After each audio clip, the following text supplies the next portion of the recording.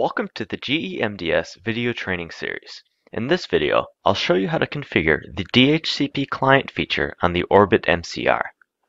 By default, the unit is shipped with the IP address of 192.168.1.1 with a prefix length of 24, but most likely you're going to want to change that address to fit into your system.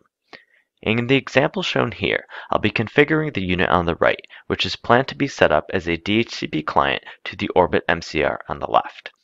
It is already assumed that you've configured both devices to allow association either through the Wi-Fi or MCR 900 over-the-air link, and that you're directly connected into the unit on the right either by Ethernet or serial.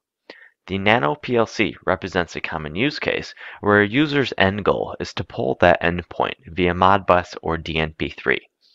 If you're having trouble configuring the DHCP server portion, please watch the DHCP server video listed in this video playlist. Navigate to the unit's web GUI by typing the default IP address into a web browser, then log in as the admin user. On the left, click Interfaces and let's configure the bridge interface. Click Basic Config, then IPv4, and then scroll down to DHCP and check it. This will create a DHCP client on the bridge interface. The newest releases of the Orbit MCR firmware greater than 209 have support for multiple interfaces running in DHCP client mode. The parameters displayed here, request routers and request DNS, make this possible. Disable these parameters on each DHCP client interface that is not acting as the default gateway interface. In the address above DHCP, click the X next to the 192 IP address and then click Remove. This removes the default static IP address that comes shipped with the Orbit. When satisfied with the changes, click on Save. A warning may appear if your DHCP server is running.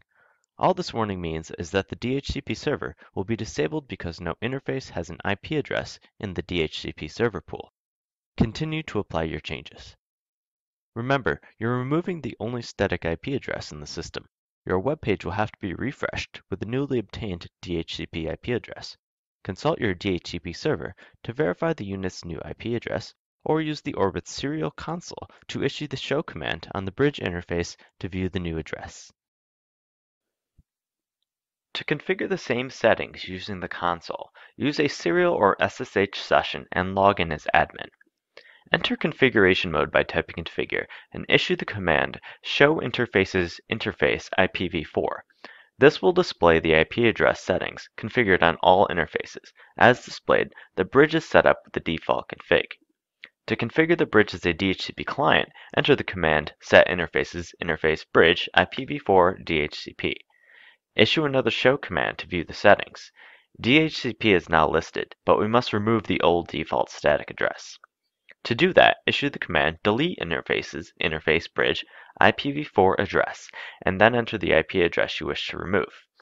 Another show displays that the system is now configured as a DHCP client only. When satisfied, commit the changes. I hope this video was helpful for you. For additional information, visit our website at www.gemds.com.